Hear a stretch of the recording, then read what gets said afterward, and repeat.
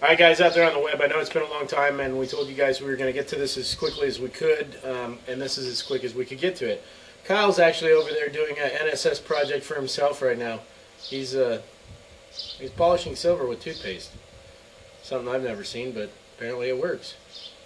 Might get him a date. Anyways, Josh and myself, we're about to take this 20mm ammo can and we're going to turn it into a wood-burning stove. As you can see, we put this pipe here. Josh is going to take out his knife. He's going to score just in the paint around the pipe so that we know where to cut with the cutting tools, either the Dremel or Sawzall. We haven't decided yet. And then we're going to cut a door into one end, this end, because the pipe's on that end, so that you can feed it in. And we're going to do this in increments, so it's not going to be like just stay right there and watch the entire tape. We're going to shoot a little bit right now. We're going to go through and do a little bit of the work, come back, show you what we did, and then show you the end product. So stay tuned and look forward to seeing us getting this done, if Josh doesn't kill himself. This might happen. Well, here's my power drill, and I'm about to start a pilot hole for our stovepipe here, so that we can then take our Dremel tool, thinking that's probably going to be the best tool to start out with, to then cut out the rest of the opening so that we can then fasten our stovepipe to it.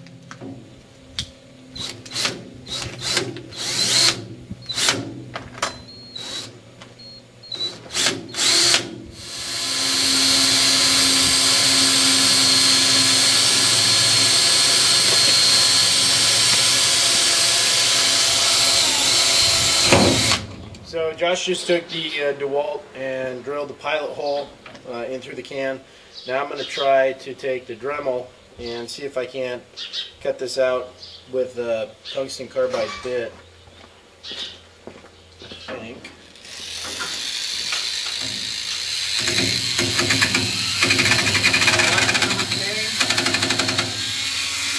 Mark number, fill it up. You guys, come on.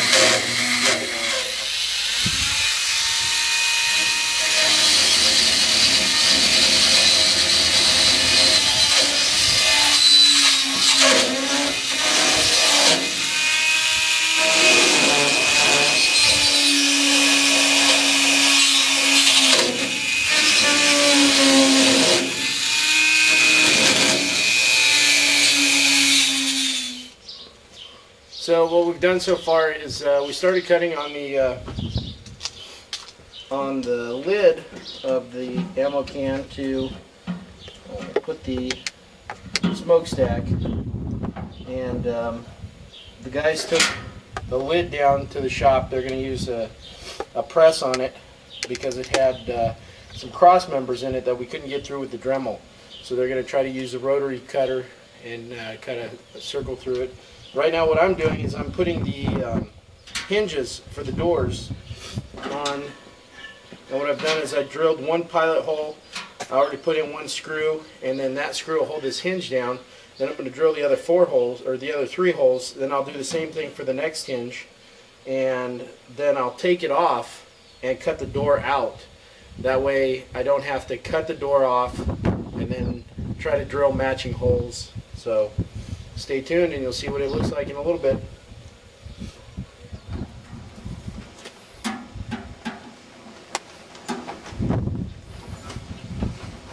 Hey guys out there on fan page. The wind's kind of picking up here, so hopefully it doesn't mess with the audio too much. But as you can see, we took the 20mm ammo can and I took the Dremel to it and cut a door into the ammo can. And what I'm doing now is I'm attaching some simple hinges we picked up at Lowe's. Pretty inexpensive. I think they were like 79 cents for the set of 2. And as you can see, ooh, that's perfect. And then I cut a hole here And what I've had to do is I had to take a eye bolt and fashion my own little latch we're gonna cut it down. We'll put an L bracket right here so that you'll be able to turn it and lock it into place. And this is the beginning of our 20mm AMOCAN wood burning stove, and fairly easy to do and very inexpensive. So I'd like to issue a challenge to all you guys out there on the NSS fan page. This is something we can do. It's pretty simple, pretty basic. I want to see you guys go out and make stuff like this on your own too. Because waiting for the day for it to happen, you know, let's say you're one of those knuckleheads who's believing in the zombie apocalypse, like the CDC. Oh my God. You're really going to wait until the last minute to prepare for it? Because if you are, you're probably going to end up dead. So, as you can see here, Joshua, here's our little door to our 20mm AMOCAN, and all I got to do is I got to add the latch, and yeah, there is a gap between the door and the body, but that's going to provide for a little bit of ventilation, and it's not going to cause that much of a problem. But we're going to put a grate in the bottom, and we're going to drill some holes in the bottom also for ventilation, and then we've got to finish the top, which is sitting right over there. And we still haven't decided exactly how we're going to do that up. We might leave it the way it is. We might drill a hole bigger and put the actual flue in it so that we can collapse it all down into the can. Still a work in progress, so stay tuned and you'll get more.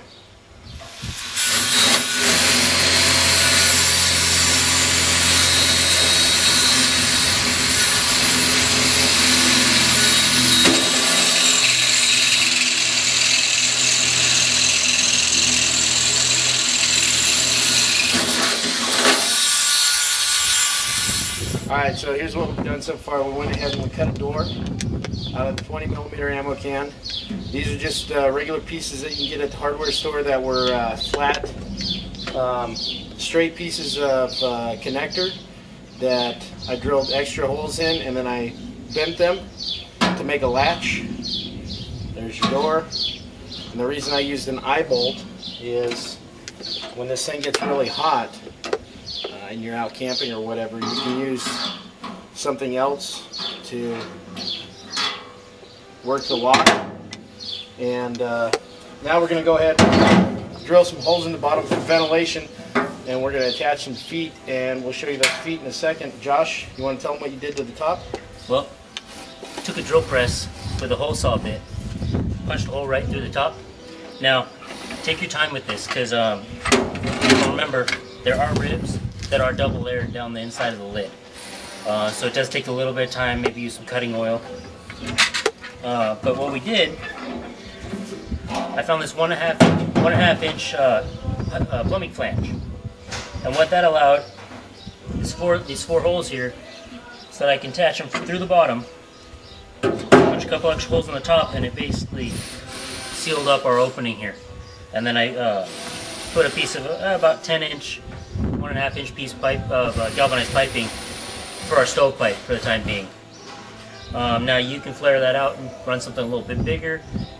You can put a coupler on it, piece it together to make it longer if need be, or you can just clamp on some exhaust pipe, some heating and ventilation pipe. We're going to go ahead and take these feet off and attach them here, and then we'll pretty much be done. So stay tuned and you'll see the rest of it here. Here we have the inside of the lid. We just stripped out the rubber O-ring. This is the inside of the can. And as you can see, I had to drill the ventilation holes. And we have the door. Yes, that's my shadow.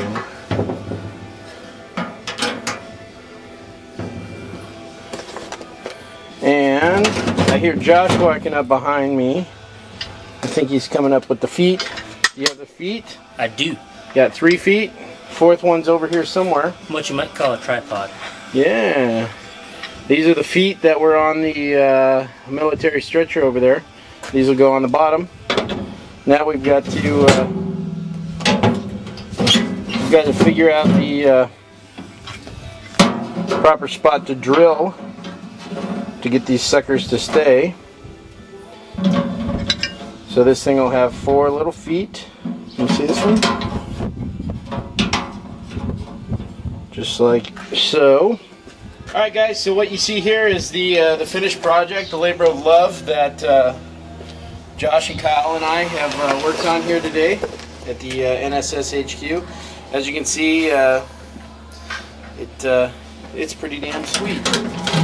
And it's got feet.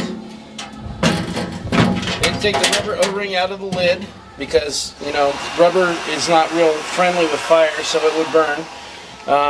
As you can see, here's the latch again for the door. Don't worry, it's not wobbling because it's, you know, it's the trailer that's out of whack. I'm going to set this down on the ground so you guys can see. This little dude is extremely sturdy. Here's your door. We're going to put a grate in there in the bottom to keep the wood. We've put some ventilation holes in the bottom, and it's got a latch to lock that door in place. And like I said earlier, Josh could reiterate this too, and Kyle behind the camera. If you have the means to do stuff like this and the ability to, you know, get out and get it done, get to it now and do your projects, get your kids involved, and build something like this. Like I feel like I did it with my kids today. Just make sure you can do this before you absolutely have to do it. And then again, necessity is the mother of invention, so look at what we made. Anyways, we hope you guys enjoyed our little video putting together this wood burning stove. There might be a little bit more to the end of this video because I think it's time to spark this sucker up. Let's fire her up. We're going to fire this thing up, so stay tuned.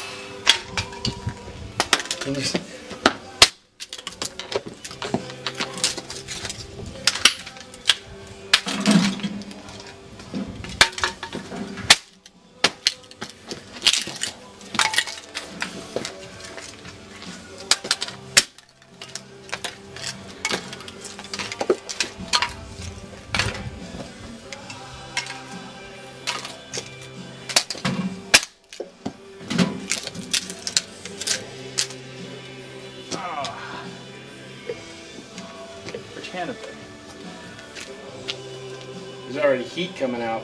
Amen to that. Here we are. We're on the NSS wood burning stove. As you can see, there's some smoke coming off of it, but don't be alarmed. It's not smoke that's coming out of it. Actually, the paint is burning off of it, which is what we wanted it to do. We're going to burn all the paint off of it, and then we'll hit it with a high heat paint, so it won't burn. I don't know if Josh can hit it up to the top, but you can see the spark arrestor and the little chimney that we put on the top of it. And then go ahead and open this up, and this thing is just blazing away in there. Boy, this little latch works even better now that it's heated up. I mean, this is insane. Ooh, insane in the brain. Just lock that sucker down, and it's the new NSS wood burning stove. And The old campfire, if you would. yeah, yeah. So Coffee in the morning. yeah, this sucker is it's raging hot on the top. So you could put your coffee percolator right on the top of this thing when you go to bed at night, with little coals in the bottom and a little fire going. Have this inside a tent that's well ventilated, with a bridle ring like a parachute has out the top for the chimney to go out of, and it'd be great for a winter camp. And we're going to try to keep this sucker going as hot as we can get it to burn off all this paint.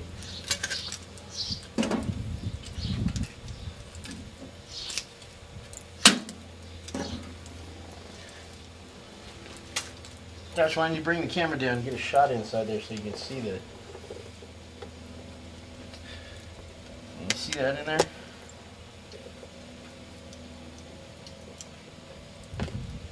It's almost like the Yule log channel. Shit.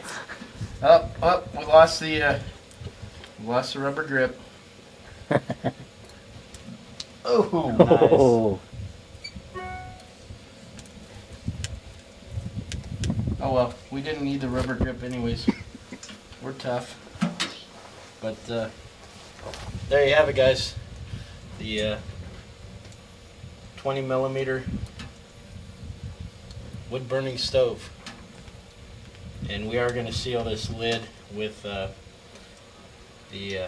tape that you get for wood burning stoves. We'll put a seal around this so it's a little bit tighter, a little bit snug, and get a good proper draft going. Anyways, this is Chappie and the guys from NSS saying take care and take care of the wild.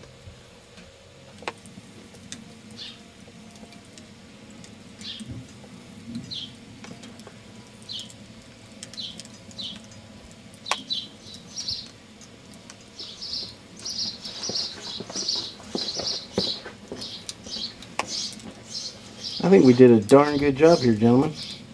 I do believe you did.